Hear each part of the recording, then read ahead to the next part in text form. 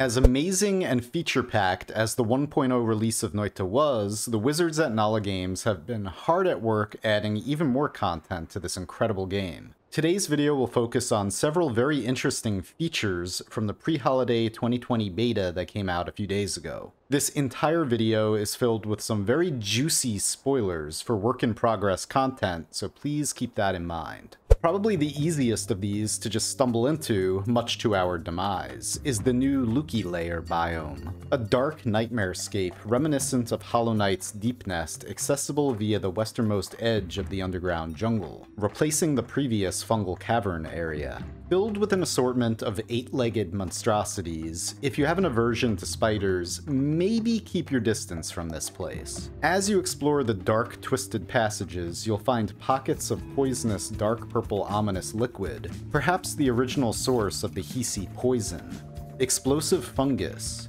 the occasional wizard, and safety drone, some pretty nice wands, these extremely persistent shadow bubble enemies which only seem to take damage when they stop moving, and then the nightmares themselves. Monstrously huge, quickly scurrying, mysteriously unnamed arachnids with freakishly large mouths, which will deal massive amounts of melee damage if you try to move over them. So having a teleport wand for strategic retreat is very useful, if not necessary, if you do not have melee immunity. They can also be extremely difficult to kill, since not only are they immune to projectile and explosive damage, but it heals them. So how do you kill them? Slice damage from spells like Chainsaw and Disc projectiles is very effective, as is Freezing Gaze, which is what I'm using in this clip. Just keep in mind that the Damage Plus and Heavy Shot modifiers actually add a bit of projectile damage healing them, so don't do what I'm doing. Make sure to take those off before fighting these or entering this area. Heading to the upper left of this biome, you'll eventually enter this mysterious area containing a familiar brickwork diamond structure housing the new Moon Radar perk, which, when obtained, will create a small moon icon above our head that will constantly point us in the direction of the moon. Why would we want to know where the moon is? For completing the essence quests, of course. There is something else that was newly added that also pertains to the essences. This was actually added in a beta prior to the Sauna update, I believe, but it was recently moved to a new, more secure spot. Out here, amongst the ruins, in the frozen wastes. The Essence Eater. What does it do? It eats essences. After collecting the 4 or 5 essences, and possibly a gourd, and using your shiny new moon radar to locate and then decimate the moon, thus achieving one of the moon endings, you can return here, and by simply allowing the stone to be destroyed, the air trembles. You're safe again, for now. And all essences are now removed. So you can once again peacefully explore the world without exploding everything around you every 2 seconds. There's also an interesting new addition to the lake out here past the snowy wasteland. A little fishing cabin with a dock. Inside can be found the alchemist's note. Here I'm safe. I am safe. I left the others behind, and I have locked my research so that only those with real understanding can reach it. I should not worry. As long as I resist the temptation, I will be safe. I know my limits. Here, I am very far away from them. I should not worry. Above us, on the wall, is a familiar-looking sight. A tablet. Tossing one into the air causes us to teleport into a bunker beneath the water containing a damned alchemist, perhaps the author of the above note, as well as a unique experimental wand with very nice stats for early game, and also all of the cosmetic glimmer spells, unlocking them for future runs. These allow us to change the colors of all other spells or turn them completely invisible. But that's not all. If we throw one of the reforged tablets that we create with any of the orb room tablets at the Hisi Forge, we'll be teleported to a second bunker containing a different experimental wand and an assortment of conditional spells, unlocking all of those for future runs. The next spell is skipped every other time this spell is cast. The next spell is skipped if you have more than 25% health left. The next spell is skipped if there are less than 20 projectiles nearby. The next spell is skipped if there are less than 15 enemies nearby. If a requirement spell before this succeeds, the next spell is skipped. Any requirement spells before this will skip all spells between them and this spell.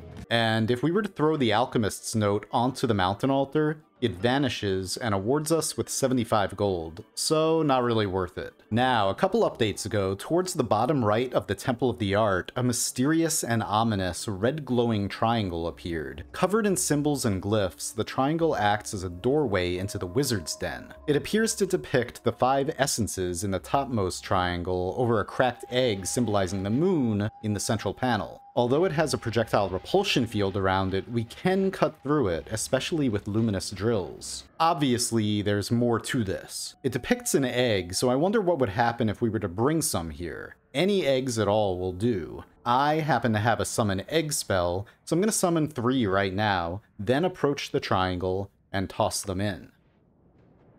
1, 2. Suddenly, both the triangle and the surrounding rock dissolve and the gate boss appears. Each piece is surrounded by a field that quickly deals curse damage, so try to keep your distance. Most conventional forms of damage are ineffective, though because it's a physics-based entity, Giga Black Hole is highly effective, shredding the boss in seconds, each piece of which drops a spell on death. However, defeating it in this way probably won't give credit in the progress menu, since you're basically using a physics spell to erase physics objects and not technically killing the boss. Likewise, you can use homing black holes to quickly eat the triangle, however, this too will likely result in the pieces of the boss failing to check off in the progress menu. But hey, if you don't care about that, then this is a very simple and effective way of taking care of this boss. For a more legitimate kill that will check the boss off in progress, we can use a basic accelerating bouncing burst build. With this exact wand loadout, we should be able to make quick work of this boss, possibly even 1 or 2-shotting each of the 4 pieces. Anyway, checking the progress menu after defeating it in this way will show us that yes, it has counted it as a kill. Passing this gatekeeper, it's now time to make our way through the maze-like structure of a magical temple, which would be completely dark if not for the all-seeing eye perk. Eventually, the brown brickwork of the magical temple gives way to the purples of the extremely deadly Wizard's Den, a biome filled with traps and every variety of wizard, making this the most dangerous biome in the game thus far. It's lined with odd brickwork that has a variety of alchemic reactions, such as creating lava in the presence of fire, teleportadium in the presence of water, and acid in the presence of concentrated mana. Heading downwards will lead to the old orb room of the Desert Chasm, but heading in more of an easterly direction will lead us directly into the line of fire of the Wizard King, a very challenging new boss. Surrounded by a ring of purple and red orbs, this multi-staged boss will hurl spells and periodically inflict us with a large variety of the debuffs in the game. Attacking the red orbs will actually damage us equal to the amount of damage they receive, so we have to adopt a more selective strategy. Shoot all the purple orbs until they die. This boss will also summon other wizards to the arena, who should be dealt with as they're summoned so we don't get overwhelmed by magical debuffing projectiles flying all over the place.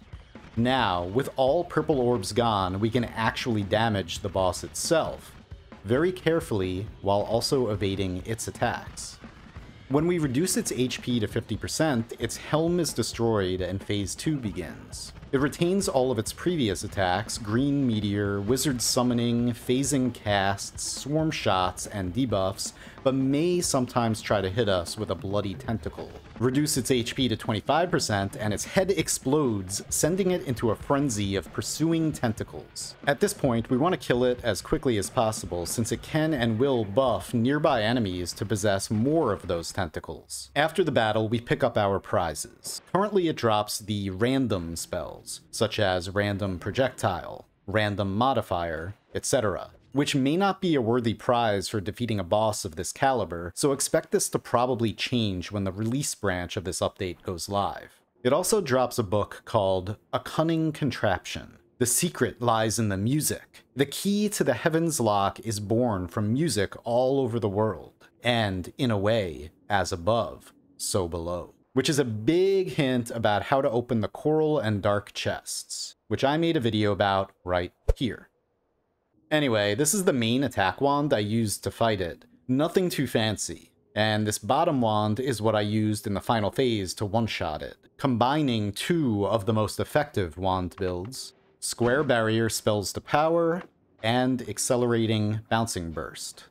As with the Alchemist's Note, offering the Wizard's Book to the Mountain Altar also awards only 75 gold. And last but not least, look for this curious box at spawn around New Year's time for a nice celebratory light show, Noita style. Anyway guys, I hope you all have a fantastic day. Thank you very much for watching, and I'll see you in the next one. Happy New Year.